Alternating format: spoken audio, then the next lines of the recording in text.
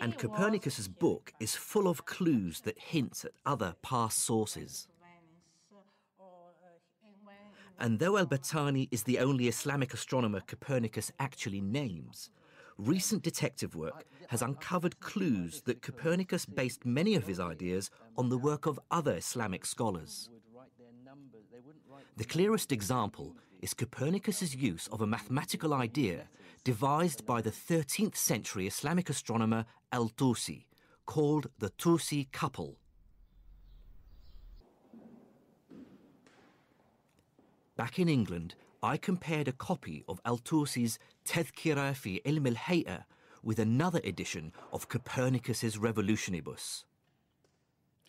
In it, there's a diagram of the Tūsī couple, and there's an almost identical diagram in Copernicus's book, even down to the letters that mark the points on the circles. So in al-Tusi, there's the Arabic alif, which is A, there's the ba, which is B, the Jim over here is the G, and the dal at the center, D. It's a remarkable similarity. Now, this might just be coincidence, but it's pretty compelling evidence. In fact, I truly believe that Copernicus must have been aware of al-Tusi's work and other Islamic astronomers.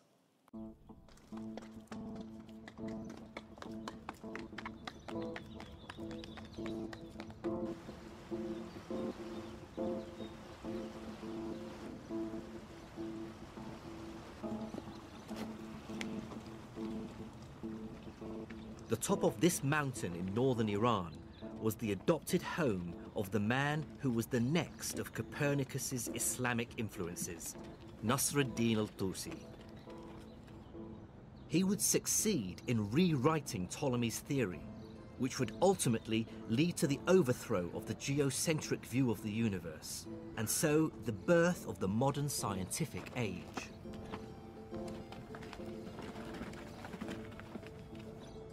This is the remote castle of Alamut, al-Tusi's adopted home. For many years, it was the home of a Muslim sect called the Ismailis. It's a lovely secluded spot, and it was the center of the Ismaili movement. It's not surprising that al-Tusi would find a home here. And it wasn't just him.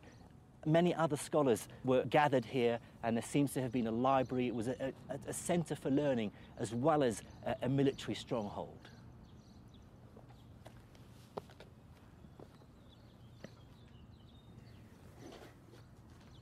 Here, this is the main gate, northern gate of the upper castle of Hasan Sabba. A new archaeological dig is now revealing under the castle, hewn into the living rock, a warren of rooms and studies, a mosque and living quarters for this extraordinary community of soldiers and scientists. This is the court of mosque or center of headquarters of castle. And it was within these cramped conditions that al-Tusi started his masterwork of the shukuk, or the doubts, the Tadhkirah. In it, he finds an answer to Ibn al-Haytham's first challenge: how to eliminate Ptolemy's equant. Instead of a sphere rotating around an arbitrary point in space, al-Tusi devised a series of two nested circles which rotate around each other in such a way that they eliminate the equant. The nested circles became known as a Tūsī couple. This is the mathematical system that finds its way into Copernicus's work some 300 years later.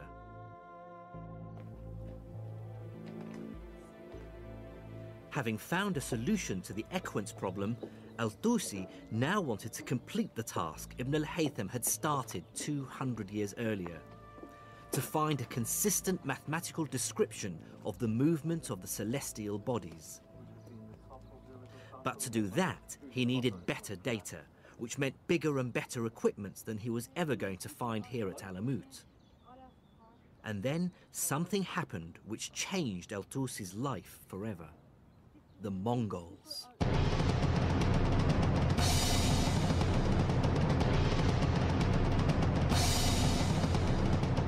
Streaming in from the east, an army of Mongols, led by Haluga Khan, marched into Iran, crushing everything before them.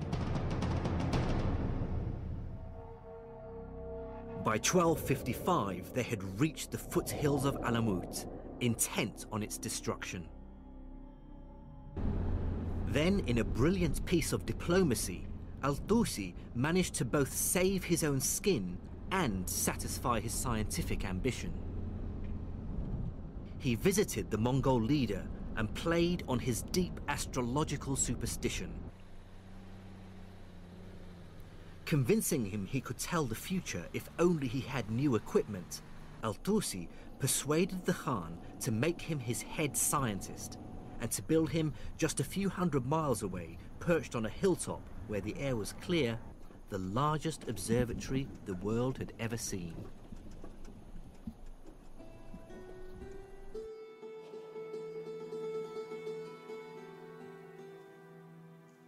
This is all that remains of the Marja Observatory.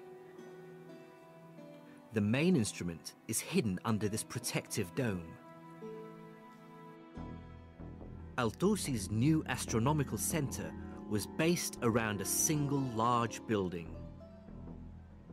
Inside was an enormous metal arc, an armillary arm, 10 meters across. On its circumference were marked angles in degrees and minutes. The scientists would line up the celestial object under study with a central point on the arc, and then make a reading from the markings on the arc, giving them the definitive, accurate position of the object in the sky. The building was also surrounded by smaller astronomical equipment, libraries, offices, and accommodation. The observatory even had its own dedicated mosque.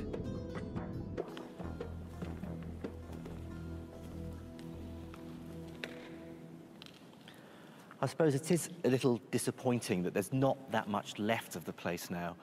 So you really have to imagine what it must have been like back in its heyday. After all, what al-Tusi built here was nothing less than the world's greatest observatory for 300 years. And like any modern-day international research institute, he brought together the world's greatest astronomers from as far away as Morocco and even China. I mean, it must have been a really great, buzzing atmosphere to work here.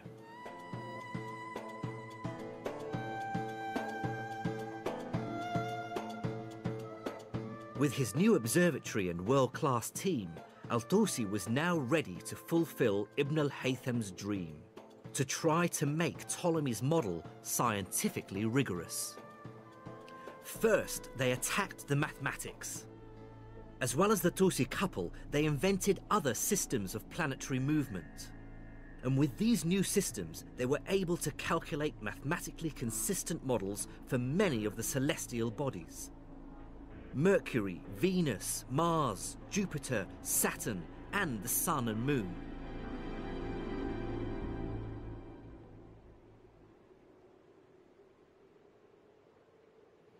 Al-Tusi and the astronomers he brought together created what became known as the Marja Revolution, which was a complete paradigm shift in astronomy, overthrowing the old Ptolemaic view. What Islamic scholars and astronomers like al-Tusi do is to organize and make sense of mathematical astronomy at a level of unprecedented accuracy, using instruments more precise than had been built before, over longer timescales, with predictions of the positions of planets and stars that no one had previously reached. That at Marja or at Alamut, we see, I think, genuine revolutions in the level, scale, and intensity of mathematical astronomy.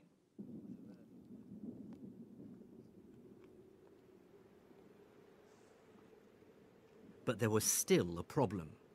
The new models were mathematically coherent and they dispensed with Ptolemy's unwieldy equant. But they still firmly placed the Earth at the centre of the universe, and that inevitably meant that their descriptions of the heavens were intricate and complicated, with epicycles, deferents and couples. It was like some great cosmic gearbox.